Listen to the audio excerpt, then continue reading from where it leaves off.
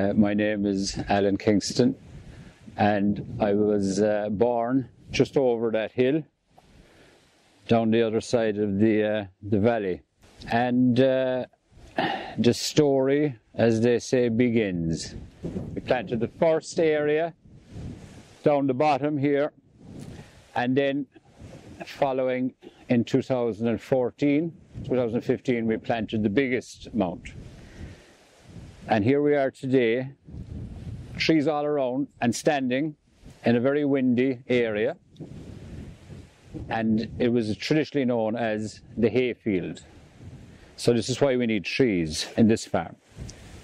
Its location and the topography are providing it with little shelter from surrounding areas, and it seems to be a funnel or a tunnel right through the farm. With 25,000 trees plus growing, we're getting a small bit of shelter, a little bit of shade, a little bit of protection, but we need a lot more. So that's all fine, that's trees, that's the story, that's the farm, but what good is that to me? What good is it to my family? So the main objective was to get the kids out here, see what they like, start growing our food, start growing vegetables, fruit, introduce animals in the trees. And here we are today in one of the plots, which is part of the recent plantation we did. Back in 2014, 2015, we introduced 2 agroforestry plots in a 9-plot forest plan, you would say.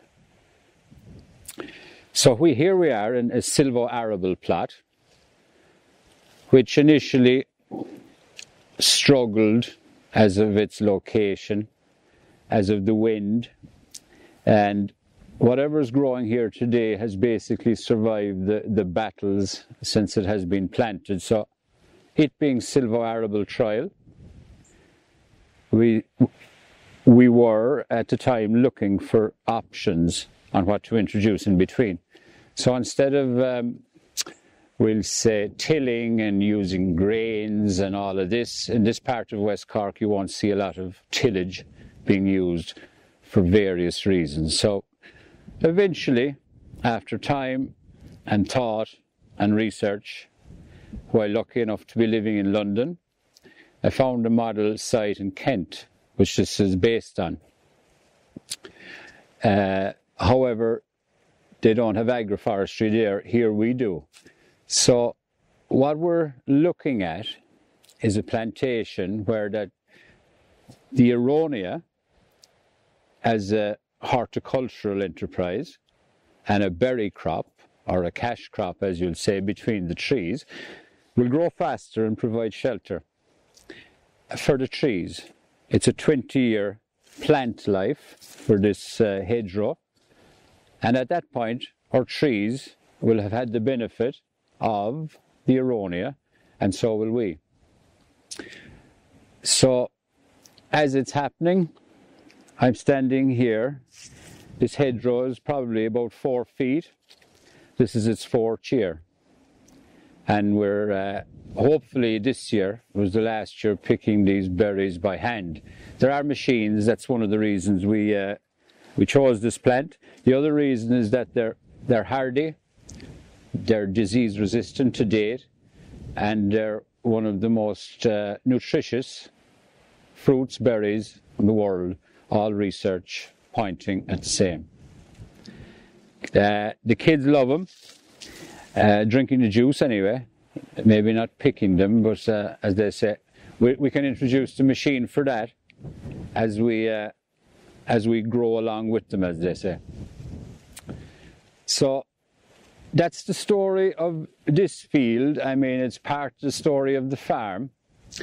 The other areas around are all doing their own things, and we're learning what we can introduce into each plot. Not just the 9 plots, but the remaining plots that are left as well.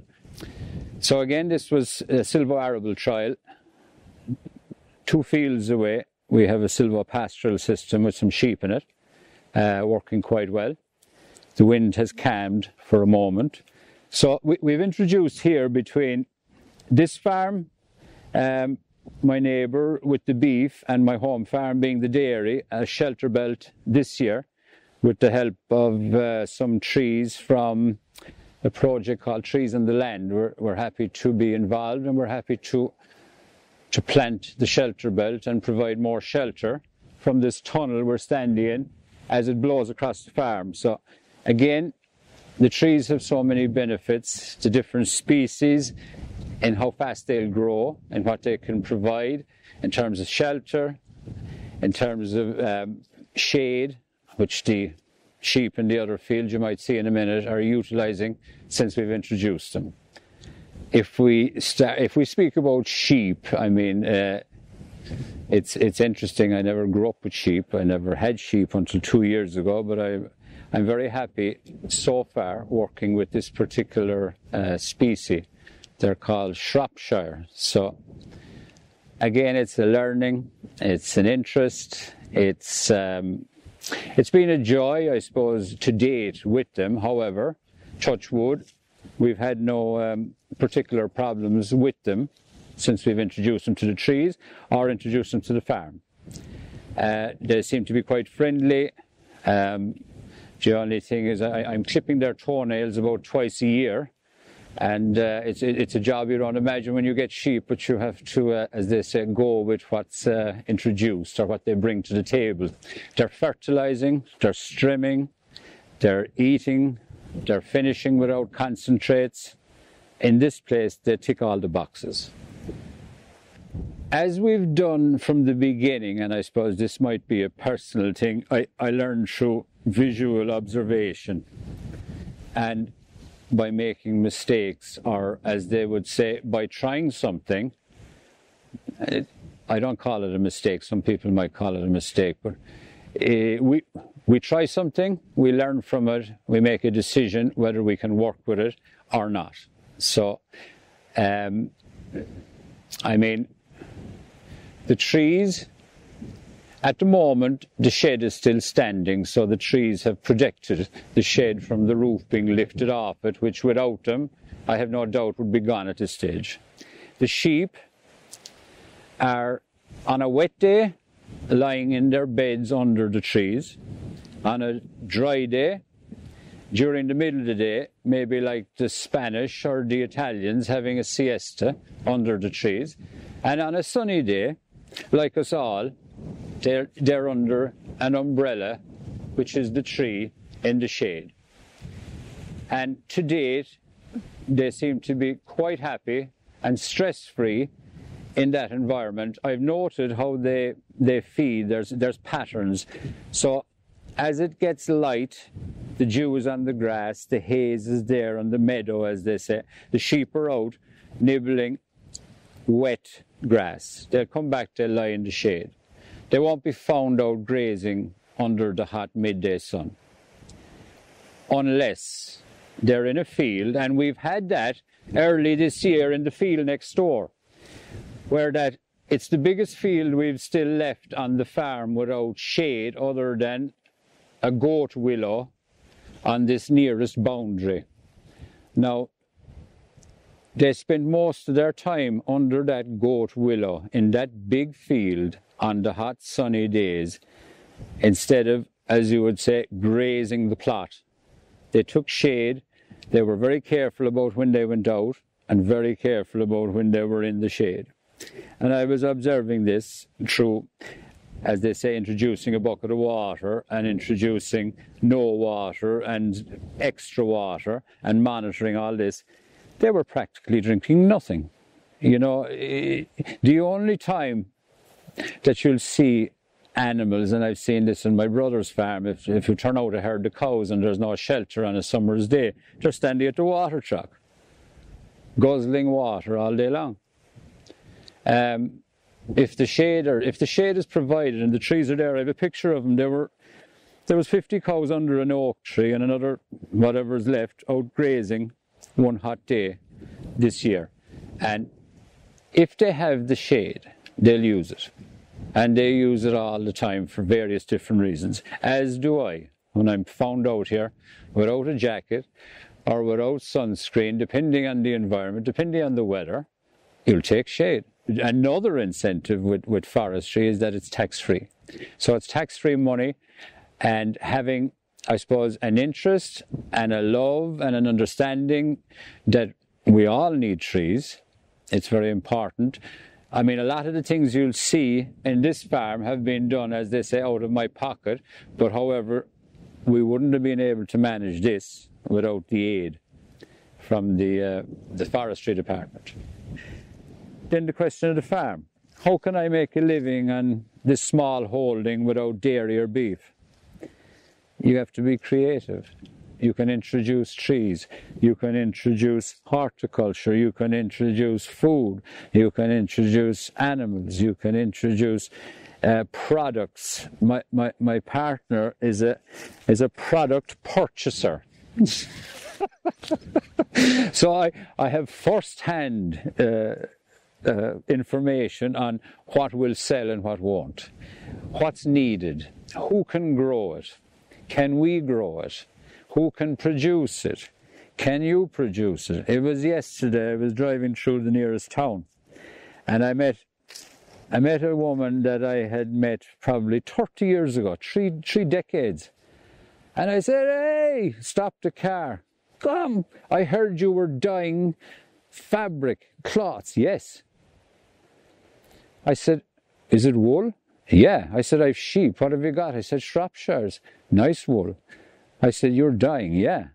I said, can you use these berry juice as a dye? She said, I'll look into it, I'll be back to you. By the way, I want some sheep for next year. She said, of next year's lambs. So this is what you're looking at. We have a bag of wool over there in a white bag that we were going to put under these berries to suppress the weeds for next year. We have wood shavings here we're going to do the same with. And I said, we haven't found a good use for our wool as yet. Leave it with me. And this is what we're looking at. Another avenue, another product. And wouldn't it be fantastic if we can dye our wool for the weavers with the juice berries after taking the juice and shearing the sheep and clipping their toenails? I mean, it's endless. There is no end to the opportunities here. And it's very exciting to think that you have a reason to stop someone you wanted to stop to talk to, but only for hearing that she was dyeing fabrics, I wouldn't have made my point to stop. We had a great chat. We'll meet again. And that's what it's about.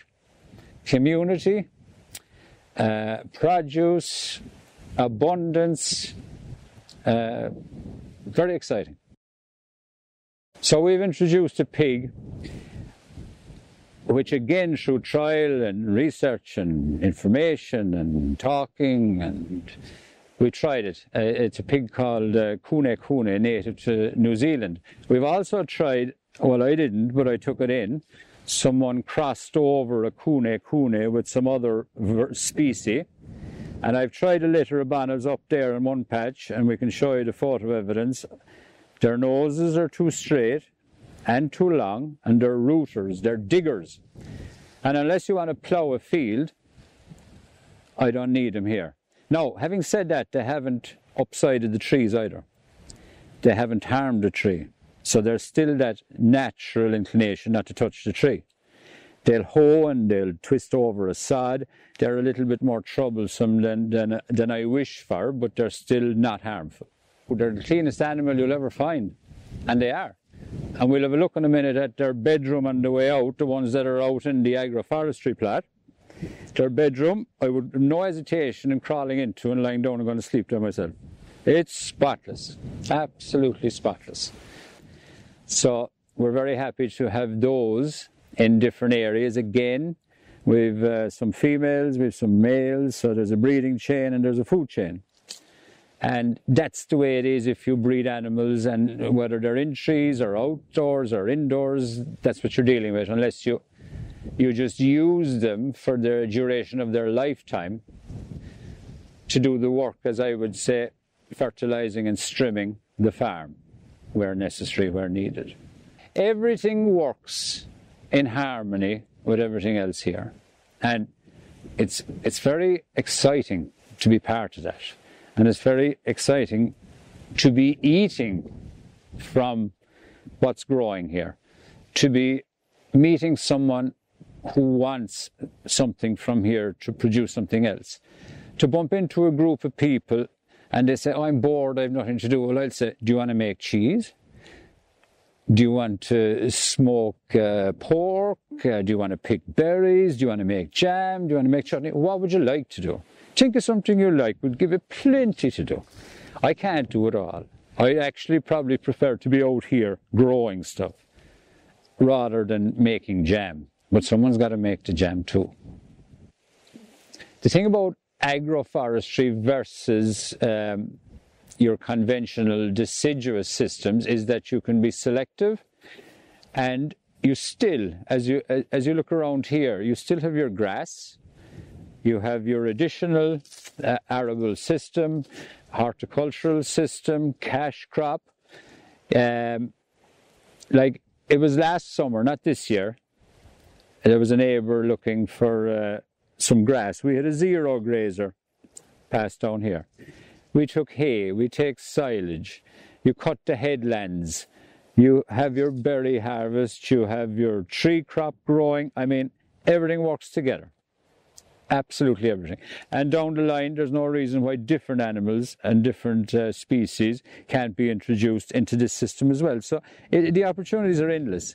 And I suppose traditionally, when you look at, you know, this farm and my home farm over the hill, the concept I would have heard growing up would have been, well, your trees, you lose the land. You lose the land. Look, I mean, you don't lose anything, especially in an agroforestry system. Even in this, you don't lose. But anyway, in an agroforestry system, it's a win, win, win, as far as I can see.